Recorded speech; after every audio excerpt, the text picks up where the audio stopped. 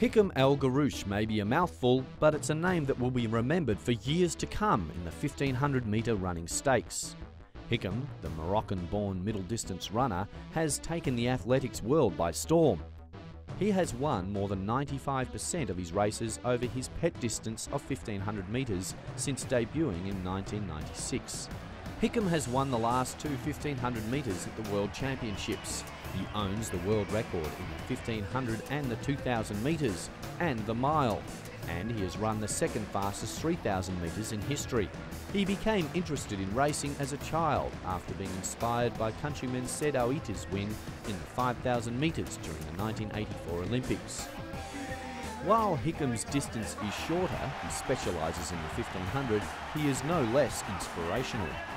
But whilst Hicham has dominated the world circuit, one accomplishment that has eluded him is an Olympic gold medal. At the 1996 Atlanta Olympics, he was expected to challenge Algerian Noureddine Michelli for gold in the 1500 metres.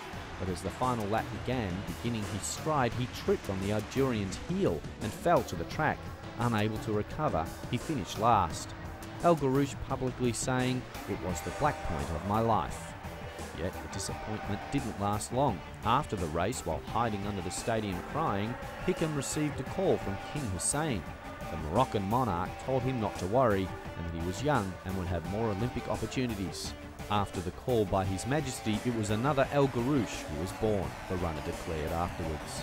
Since that race, he has only lost once, the 1500. Hicham was a Moroccan on a mission, lowering Michelli's 1500-metre world standard to 3:26 flat. A year later, he lowered Michelli's 6-year-old mile mark, clocking 3:43.13. Then, in September 1999, he claimed his third world record, slicing the 2,000-metre mark to 4:44.79 at a meet in Berlin. It was supposedly a perfect warm-up for the Olympics. But at the 2000 Games in Sydney, El Guerrouj again fell fate to his Olympic phobia, dethroned as the 1500-metre king when he got the silver medal to Noah Ngeni of Kenya in a sprint finish. He was in the lead with 1.5 laps to go and was still ahead in the final straight, but Noah ran a fabulous last 20 metres and beat Hicham to the line. After the end of the race, Hicham sat down on the track looking dejected. Later, while talking to reporters, he was wiping away tears. Since, Hicham has again supplanted his mark as the world's preeminent middle distance runner, undefeated in the 2002 legs of the IAAF Golden League.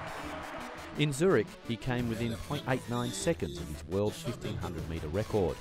Only when coming off the final bend in Brussels a fortnight later, with Kenya's Bernard Lagat on his shoulder, did he ever look vulnerable.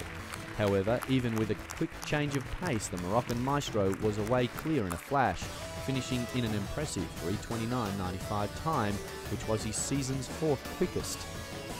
Male Athlete of the Year is Hicham El Guerrouj. For the second year in a row, no athlete before had 2 titles in a row. But Hicham wasn't always a runner though. He fell in love with soccer as a youngster, but then switched to running at the encouragement of a teacher who said he was too short to be a goalkeeper. He eventually was invited to his country's training centre in Rabat, where he began emulating his idol. The much-loved Moroccan is also well known for his exploits off the track.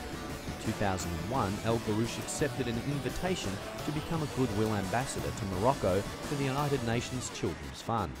He is coached by Moroccan Abdelkader Kadar and trains in Rabat at the National Coaching Centre and in Ifrane at altitude in the Atlas Mountains. Hicham El Guerrouj has committed to further training with another Olympic meet around the corner and is hoping to break the hoodoo.